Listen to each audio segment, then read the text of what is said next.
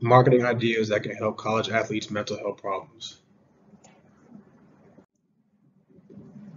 This video will bring ideas and tips that can be used in today's college athletic programs to benefit them from struggling with mental health. In 2019, the NFL and NFLPA agreed to provide more mental health resources available to players. Each team is required to have a behavioral health clinician at the team's facility for 8 to 12 hours per week. Barbara Roberts was referred to the players for part-time by Anthony Casolaro. Barbara Roberts met with Washington's rookie class to go over training skills that are mandated by the agreement between the NFL and the Players Union. Barbara read an article about a football player who had a DUI in a car accident.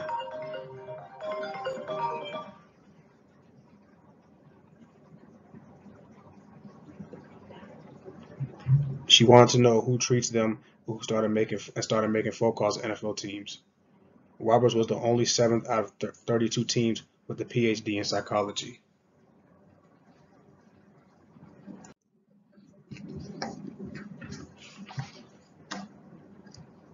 One of the problems with college athletics today and mental health are resources. All colleges have nutritionists to keep track of nutrition care for athletes, and team physicians to keep record for players' injuries, and no psychologists. College teams usually rely on student counseling for those problems, but a student counselor has nowhere near enough knowledge as psychologists who've been trained and studied for years. Psychologist roles in collegiate programs are increasing, but psychology programs are not offered as coursework in colleges. Only schools such as North Texas, Bloomington, and Indiana offer doctoral level psychology with grad training and experience. No matter what division in the NCAA athletics department, it is important for this physician to know the culture they have been placed in so they can understand the stressors, interests, body languages, and team dynamics. Someone in this position could have experience as a student athlete, coach, or pre-doctoral intern. This experience offers so much observations, learning opportunities, and familiar backgrounds so the psychologist can care for the athlete.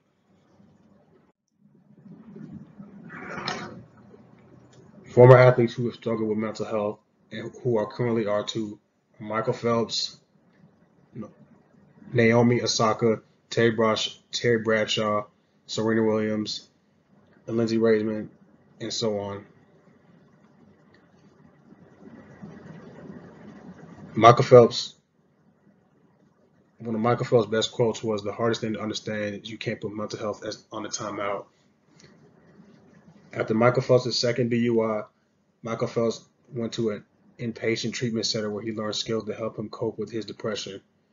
While he still struggles sometimes, these skills have helped him to continue moving forward.